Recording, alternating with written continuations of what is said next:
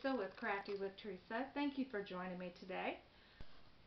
Welcome to my November 2021 sheetload of cards. In today's video, I'm basically going to be doing some Christmas cards.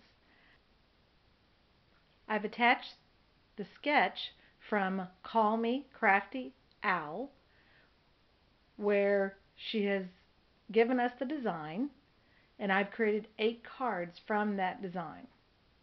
I'm a big fan of Craft Your Stash, so I wanted to show you the cards I made, plus you will see a few tips along the way. Now let's get to crafting.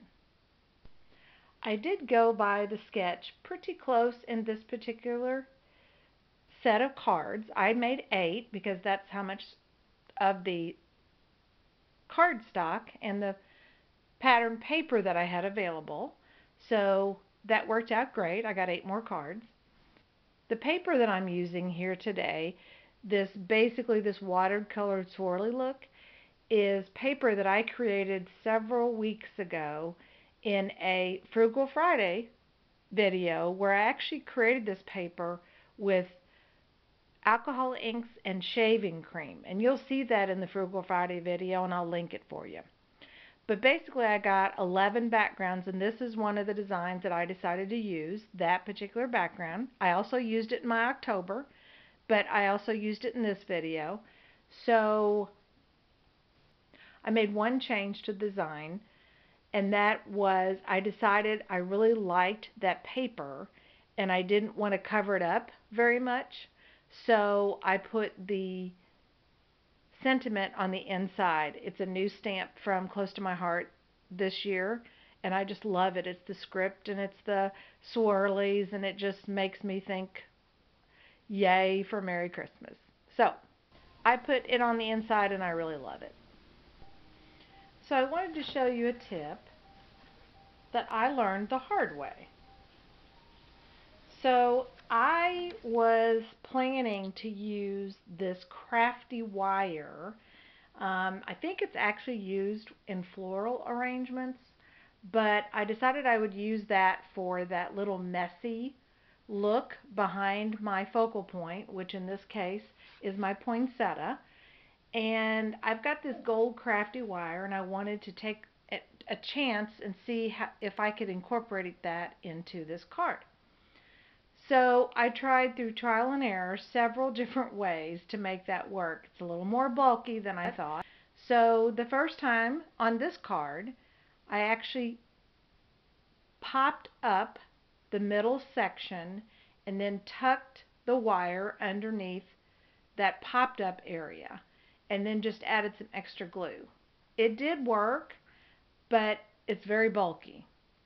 So then I tried another way, and basically what I did is I tucked it underneath the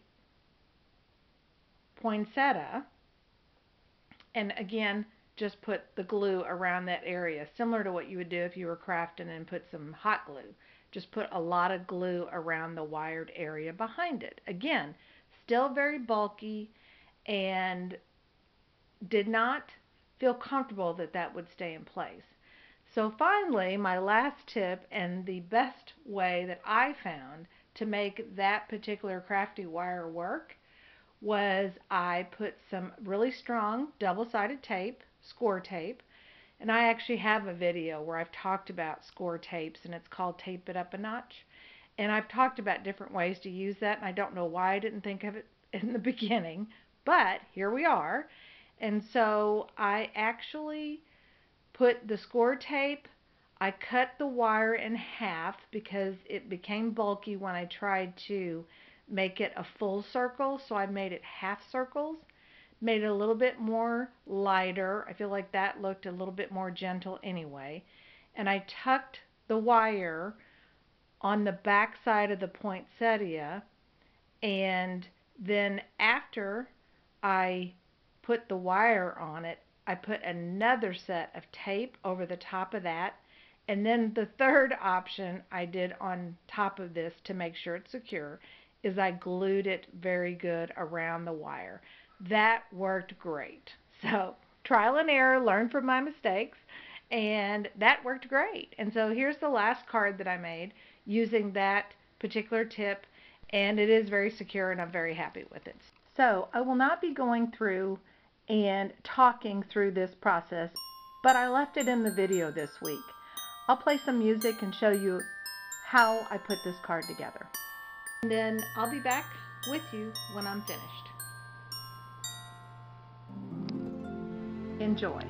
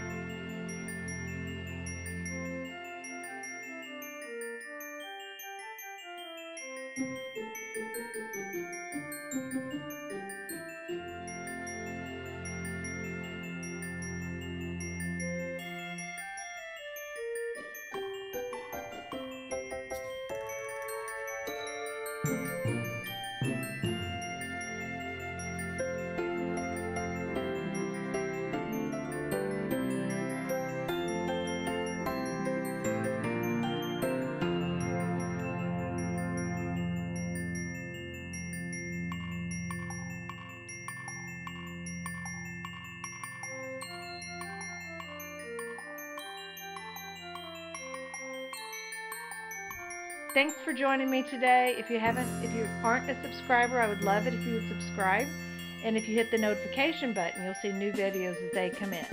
Until next time, have a great day.